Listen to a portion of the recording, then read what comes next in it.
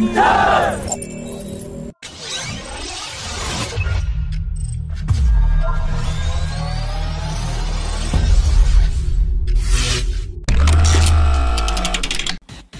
a significant development, a hectic diplomatic push has been seen to convert the 114 fighter jets tender into a government-to-government deal for the staggered purchase of more Rafale fighters, and this has already been discussed with the French manufacturer Dassault Aviation. The Chief of Defense Staff had recently hinted that 36 more fighter jets could be ordered, that will bring the fleet total to 72, only if the Air Force cancels the MMRCA tender and instead orders more indigenous fighters, while the Air Force is interested in the 114 MMRCA program. Dassault Aviation has claimed that the second batch of 36 fighters will be cheaper as the cost of India-specific enhancements have already been paid, and with the removal of the Defence Offsets clause in the new Defence Acquisition Procedure 2020, the additional Rafale fighters will be available at a discounted price. Once the second batch of 36 Rafale fighters are delivered by 2027, the Indian Air Force can place the order for the third batch of 36 Rafale fighters, that will bring the fleet strength to 108.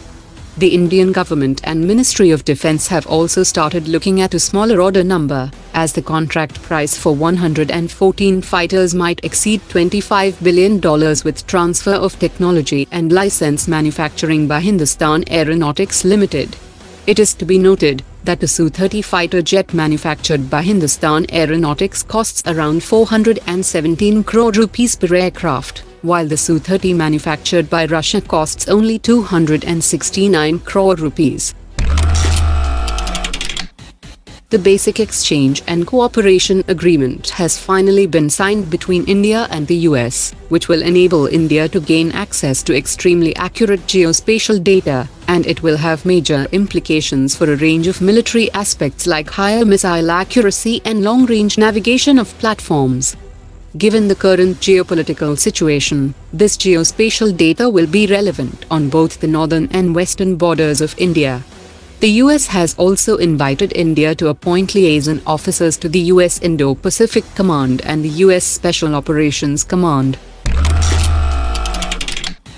The DRDO-developed Advanced Towed Array Sonar system is still undergoing development testing. Meanwhile, the Indian Navy has shortlisted German company Atlas Electronic for supplying 9 active towed array sonar systems worth 465 crore rupees that will be equipped on the 4 new anti-submarine corvettes, and the contract is expected to be signed by March 2021.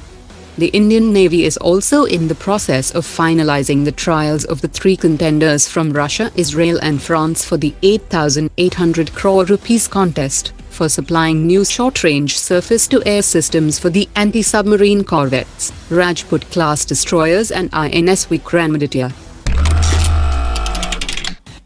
After the transfer of Kilo-class submarine from India to Myanmar, Chinese military experts have said that this move is a provocation meant to disrupt China's relationship with countries in the region. The Chinese experts also doubted the submarine's functionality, as it was only refurbished by India, and its systems and facilities were not upgraded. They also said that Myanmar has already bought the Chinese JF-17 fighter jet, and its military is also equipped with many other Chinese-built tanks, rockets and rifles.